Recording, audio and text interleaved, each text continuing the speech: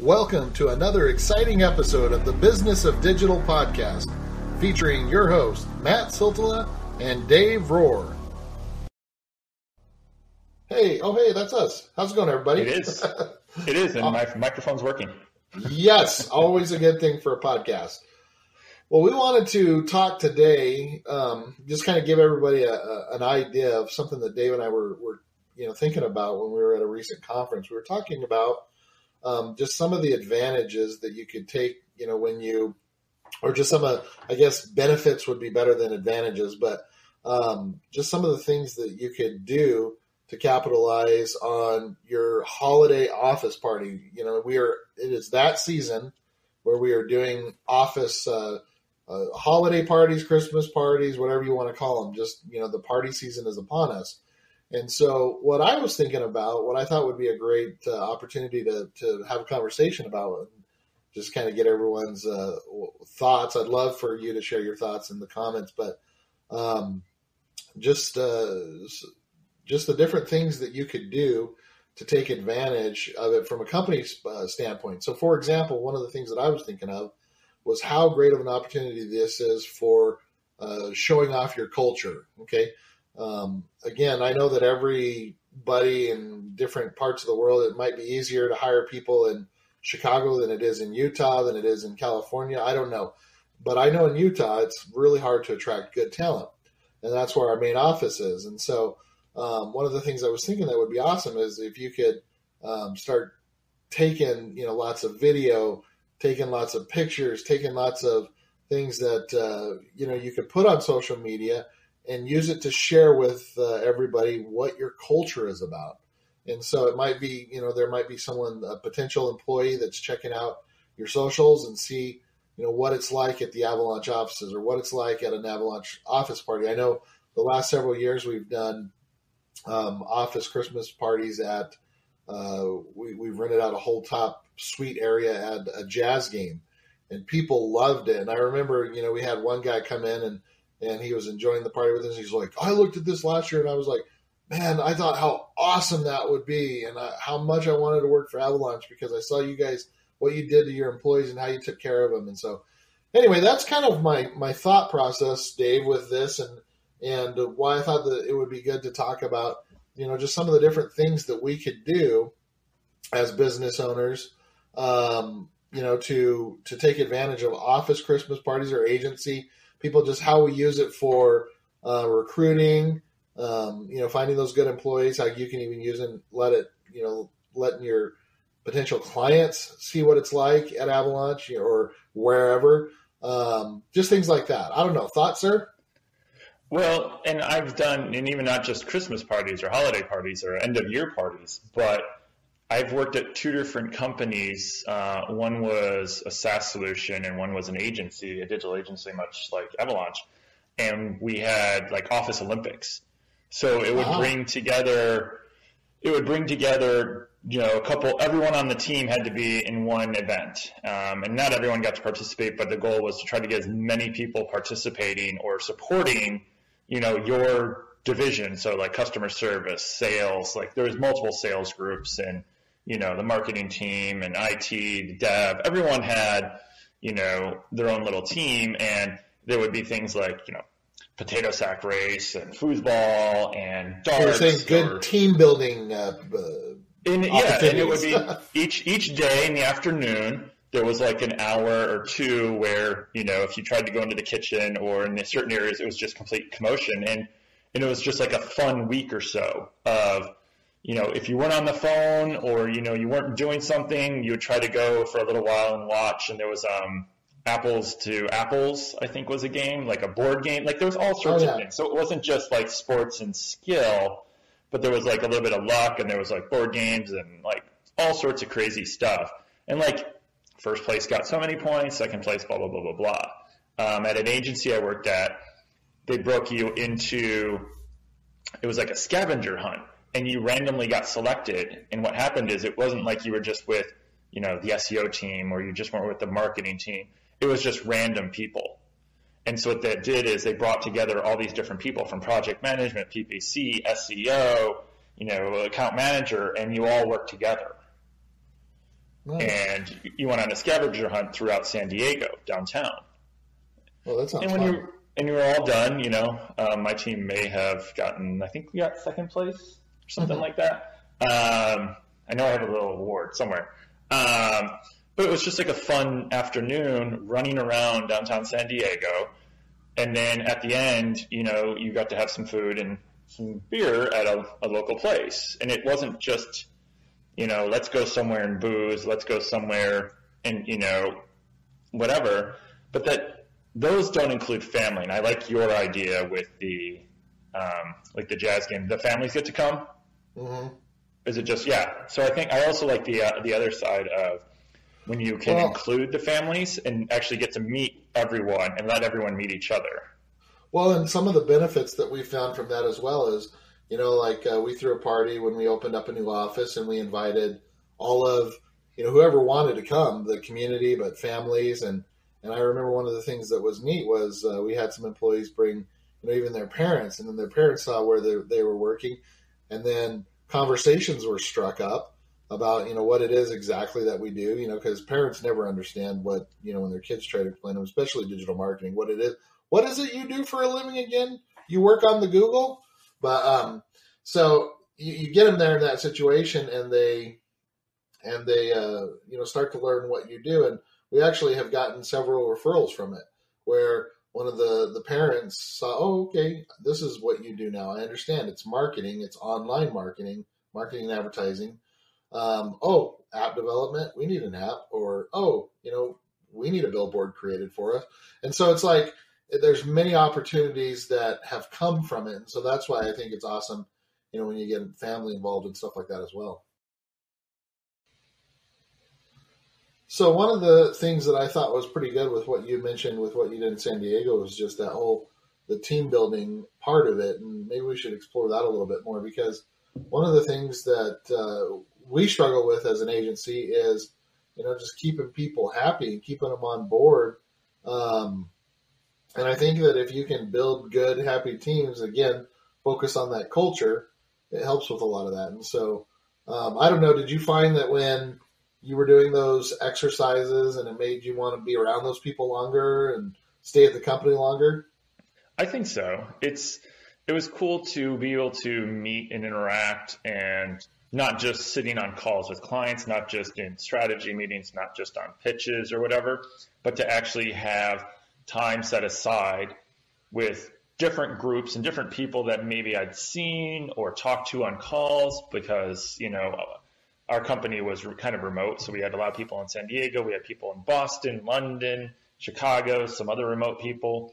And you didn't quite get to see all those people. You never really got to put a face to a name other than maybe just a picture, which isn't quite the same as, figuring out that person's actually 6'6", or maybe they're 5'4", and you always thought they were, something different. But I think it's especially with working with other teams and working with people outside of your own little group, I think makes more connections. Does that make sense? Yeah, it makes total sense. And a lot of the feedback that we've gotten, and again, I know we're talking about office Christmas parties and holiday parties, but I think just things in general, when you get the team out there, like we've done several, whatever you want to call them, we've done several outings where we've gone and helped a lot of charities, where, just some of the comments that we've gotten have been, it was really good to get out. And I'm so grateful that Avalanche gave us the time to be able to, give of our time and put to a good cause. It's good to get to be able to be with these people in a situation, be with your coworkers in a situation where you can kind of see, I don't know if you want to say the real them, but them in a more natural environment. Everyone acts a certain way and does their best to be professional at work, and, you don't really let loose so much. And so when you have these other opportunities, I think it helps when you're at the office, so to speak, and you're having a stressful time, you can remember back to those times when you connected with other people on different levels. I don't know if that makes sense what I'm saying.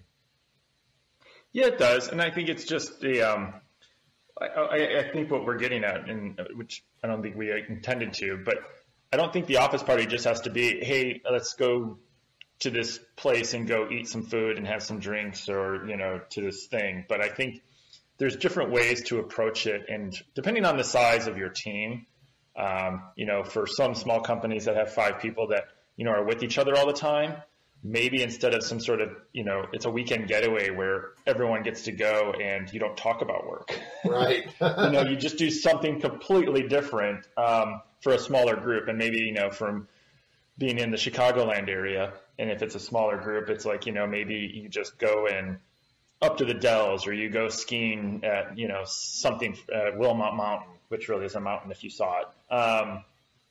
It's a mountain here in Chicago, which, is funny. Well, what you said kind of got me thinking, maybe we could help people and give them ideas. Maybe they're wondering, okay, well, what is there? What's the kind of stuff that I can do, besides just having parties or whatnot. So a lot of the stuff, like I said, like I mentioned before, we've done a lot of charity events where we've organized with certain places that, we've called in advance and we say, hey, Avalanche is going to come here. We're going to donate 2 hours of our time. You put us to work. Well, when you do something like that, it gives a lot of opportunity. I've gone on different occasions, or I've made sure that there's someone that is photographing or videoing. And so you have the video that you could use on Instagram. You could use it on YouTube. You can use it on your website. You could take LinkedIn. Snippets from LinkedIn, everywhere. Exactly. Yeah, perfect. Yep. And so you just want to make sure, again, now it's not like, hey, let's do this just for the social play, but if you're going to do it and you're going to give it your time and you're going to have that opportunity, then you might as well document the content as well. You know me, always documenting content. Yep. Well, and a lot of two of my friends that have an agency here in Chicago, I just saw them post something on LinkedIn, like one of the best places to work type of thing. Right. In Illinois. And, as you get a larger company such as yours is, you do have to attract talent. You do have to attract people.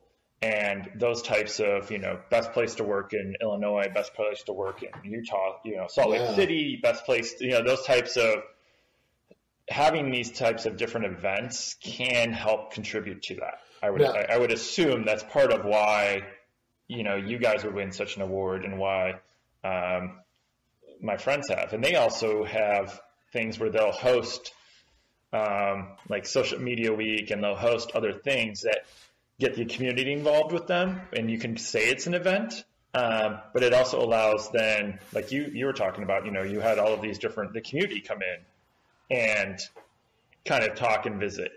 And they started like, well, what do you guys really do? Right. And started asking questions about you. Well, some of the other things that we've done, again, I'm just trying to help people with ideas. We got parties, we got charity stuff. We have, what we've done is just community, and where we've invited lots of different food trucks to our building. And hey, look, we're going to have an Avalanche Day, or even just one food truck, depending on what you can afford or whatnot. And so, when we've done events like that, it's brought in all the neighboring buildings and people, oh, that's a great barbecue food truck. Get together. What's this for? Oh, Avalanche was wanting to get to know the neighbors.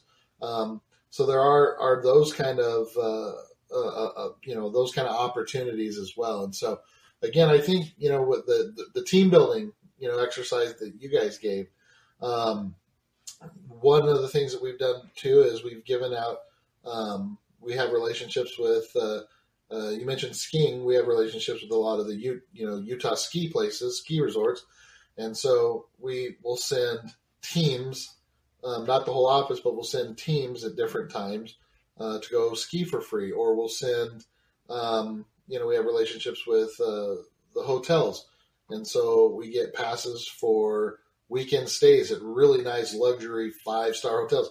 When we've passed those out to team members and they've taken their spouses, and it's like, that was amazing. They come back happy, they're refreshed. That was an awesome perk. So like things like that. I don't know. That makes sense. I think when people think office parties or holiday parties or something like that, we once did in Chicago, because we had a really limited budget. We somehow ended up getting a Groupon. Like, we used Groupon twice. Well, Groupon, feel free to give us free stuff. Like, someone found like a riverboat cruise thing where we all, got to go out on Lake Michigan. Another time, we just the SEO team, we went to a White Sox game, which honestly is the last, I can't remember the time I went to a White Sox game prior to that because I am a Cubs fan. But, we got to watch them. I don't know if they won or they played the Yankees. Which just shows you how many people in Chicago don't go to White Sox games. But it was just like this random thing. They're like, oh, by the way, in 3 weeks, we've got tickets and we're going to, all you can eat buffet for a little while. And then, you got seats and you can hang out. And if you want to leave or you don't want to go, just let us know. But that was just a simple kind of team party that we did. Just to kind of get a bunch of us together with some of the executives that we're visiting. The kind of, in wrapping it up, kind of gives me an idea. I thought about something while we were talking about all this that I think might be beneficial for people that are trying to figure out how to do this for their agency or their small company or their small bit, whatever it might be. One of the things that we put together at Avalanche was we formed a culture committee. And we call it Culture Club, but we don't sing Come a Chameleon. How old is everybody? How old is everybody to catch that reference? Anyway, so we have this committee together, and they're in charge of all the charity stuff that we do, the quarterly budgets for parties. Like we just Halloween just happened, and we had a big Halloween decorating contest and chili cook-off. We're going to be doing a big get-together where everyone's bringing in their favorite Thanksgiving dish and, kind of have it as with our, Thanksgiving is about family. We're doing it with the Avalanche family, if you will. And so all of this is run and it's made smoother by having some sort of a culture committee. So that's what we do. I would recommend anyone listening. That would be kind of my final thoughts on this. Just if you're going to get into this and figure out how to take advantage of it and use it for the socials, all the stuff that we've talked about, it would be beneficial to have some sort of a committee in charge of it all. Final thoughts, Dave? I still struggle with what to do since I'm a single person company. Right. And if anyone has any ideas, I always try to think of stuff, and I always I'll be at home going, yeah, cheers, I'll go get a beer or, something and cheers other people having their office parties.